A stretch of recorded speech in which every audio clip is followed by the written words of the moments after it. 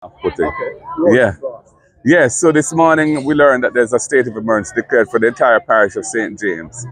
You know, this is a strategy that the government has been relying on for the last 5 years. We don't think it's a valid strategy. That's why we're testing it in court. We understand the need to respond very strongly to what happened in Salt Spring community, and I want to extend condolences to the parents and family of the 2 young boys who were killed in that awful incident.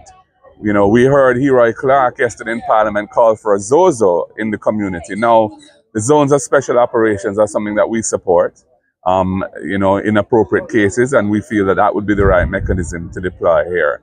The states of emergency, as you know, we do not think that they can be validly used as a policing tool. And they haven't worked because the crime problem in the country continues.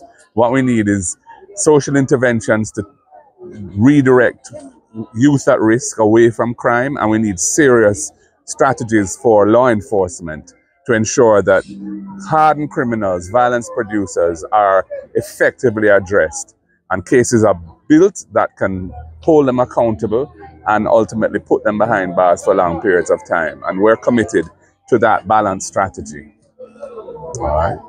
Yeah. All right. In some violence. I don't think you can just look at murder in isolation, because mandatory minimum sentences are being imposed now on firearm offences as well.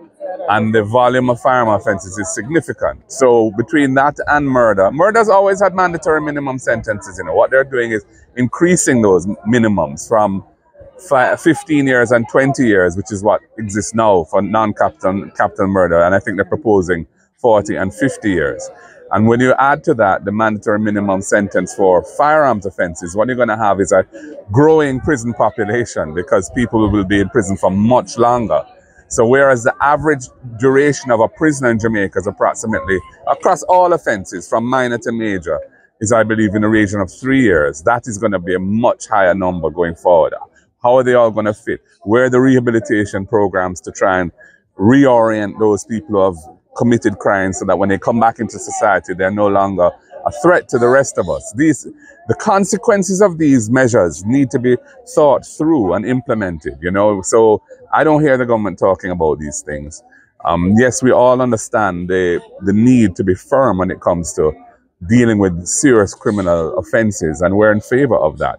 But we need to also think through the impact and implications of changing the rules in this way. For example, the backlog in the criminal justice system, which has been cleared as a result of reforms that I implemented as Minister of Justice to encourage guilty persons to plead guilty and get a discount so that they get out of the court system and into the prison system much quicker. With the new mandatory minimum sentences, that is now a spoke in the wheel. So you're going to have many more cases that would have been dealt with through a guilty plea now going to trial in the gun court and so on. The court system is going to be overwhelmed by that. So these are some of the things that need to be thought through before you start talking about the increased sentencing rules, you know. I just think you need to have a holistic approach when you're dealing with the criminal justice problem. And it's not just on the back end, which is the courts and the prison system, but it's on why is it that we have so many young people going into criminal activity?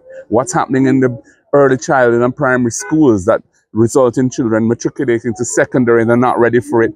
They can't handle the secondary curriculum. They leave with nothing to show for it. And those are the ones that are vulnerable to being swayed into crime. We need to have an overall strategy that deals with both sides of the problem.